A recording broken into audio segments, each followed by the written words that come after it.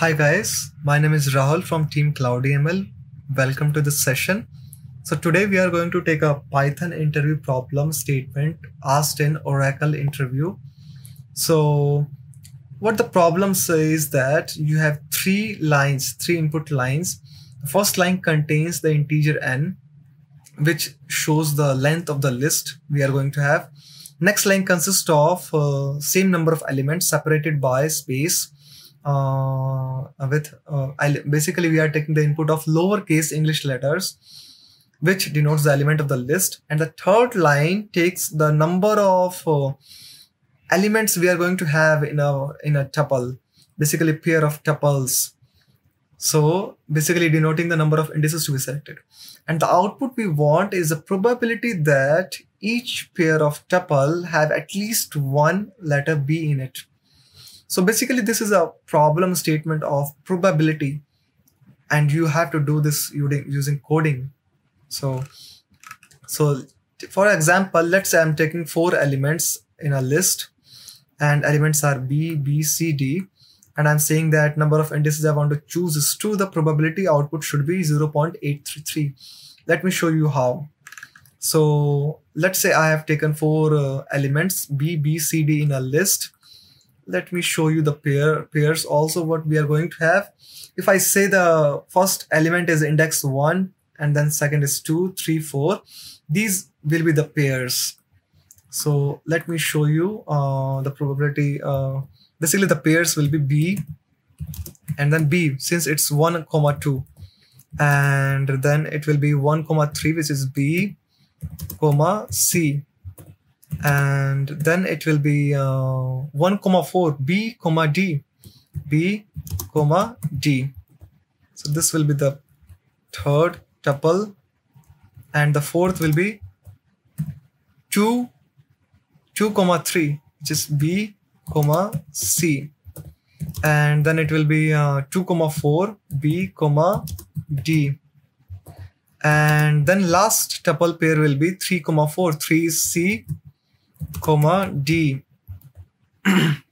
So you can see that we have these 6 tuples, pair of 2 elements here. And if I ask you just to do it manually, how many tuples have at least one B in it?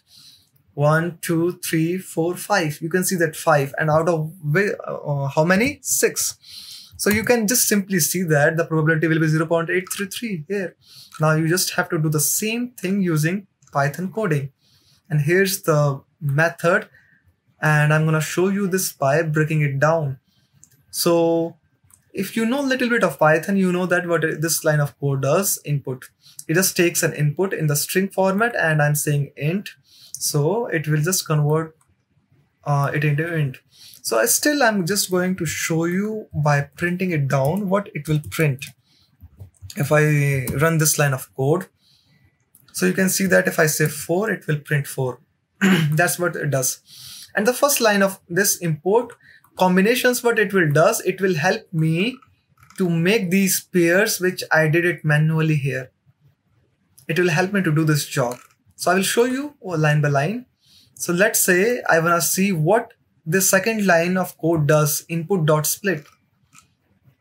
So here what it will does is .split method basically split my input and put each element in a list. So if I am saying I want to have 4 elements, and let's say B, C, D, these are my 4 elements in the list, it will split on space. Since I'm giving space here, it will split elements on space and put all of them in a list here.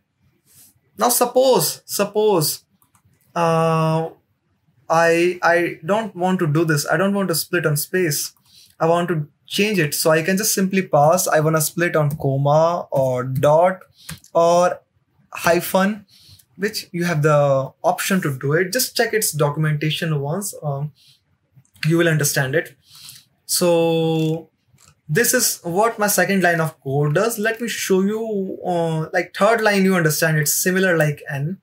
It will just tell me okay, I want a pair of tuples of 3 elements, 2 elements, 1 element, or not 1 element actually, 4 element, 5 element. So that's what it does. So now the main line is the fourth line, which is using the combinations method.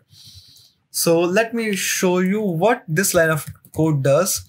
So this is the way of understanding code. You can use it on any other code, how it is working by printing it step by step and understanding how it's happening. So let me show you how combination works here. It's very simple. Let's say I have 4 elements. Again, I'm saying B, B, C, D, and I want a pair of tuples like two elements. So it will give me all the pairs, which I did it here already to show you. It did this job in just one line of code.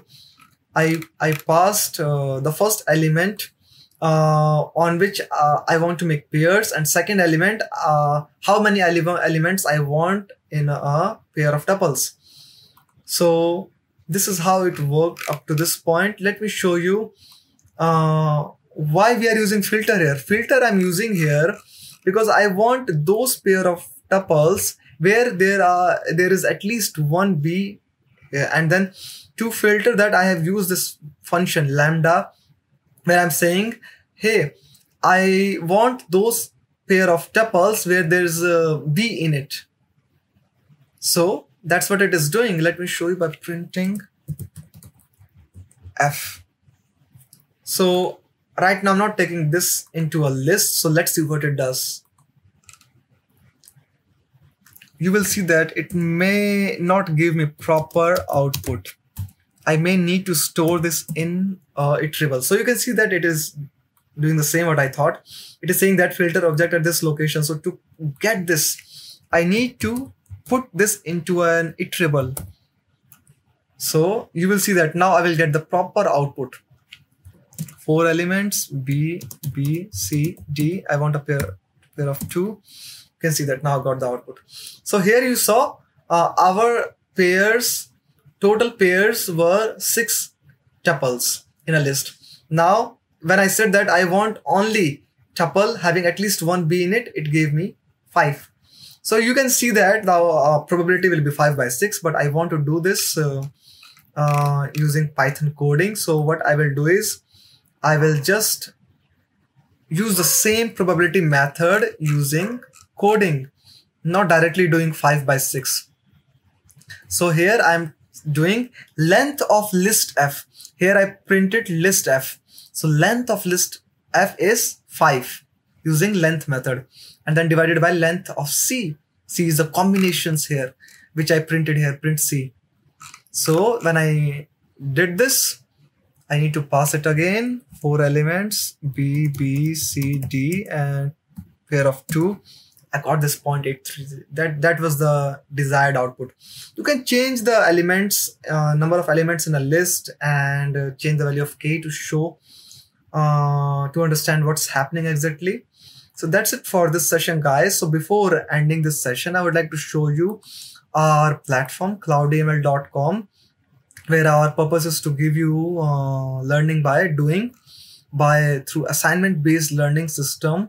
And here you can explore our courses: machine learning for data science, Python for data science, maths and stats, deep learning, SQL for data science. The best part of this course is you get mentorship every day, and you also get interview Q&A packages, and you can see our recent success stories by our learners. So please go through this website, and if you have any doubt related to this, please drop a comment below, or you can just contact us, email us. So if you have any doubt related to our course or this problem even, just ask us. We will be happy to support you. Thank you, guys.